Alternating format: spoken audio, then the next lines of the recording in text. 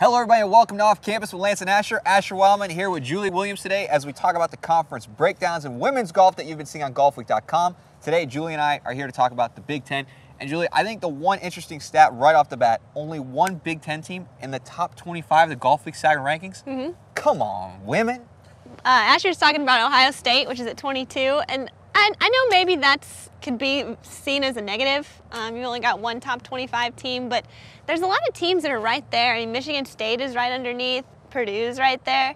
So I think what you could take out of the Big Ten more this season is that there's a lot of teams who are probably going to get into postseason play, and you're probably going to see a lot show up in the NCAA championship. I think there's plenty of competition in this conference. But do we have a national contender? We've had Purdue in years past, obviously win a national championship. Michigan State kind of gives it a run. But do we have a national contender in the Big Ten? I think if you did, it would be Purdue, and it depends on what Purdue team shows up. They beat only 2 teams in their first 2 starts of the season, and then they won again at Landfall Tradition. So they've got 2 players who are left over from the 2010 championship, Paula Rito, who just won the Dixie Women's Amateur, and Laura Gonzalez. I think it just depends if we can get some underclassmen to step up, which it'll be interesting to see how they play in the spring with a semester of experience under their belt. And then, Julie, what's another team we should keep an eye on in the Big Ten in the spring season?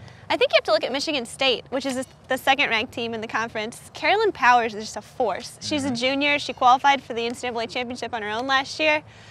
She's got some good backup, and Lindsay Solberg, they teamed up and won the team championship this summer.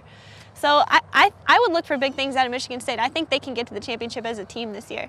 All right, well, Julie says keep an eye on the Big Ten teams. They're going to make a run the postseason.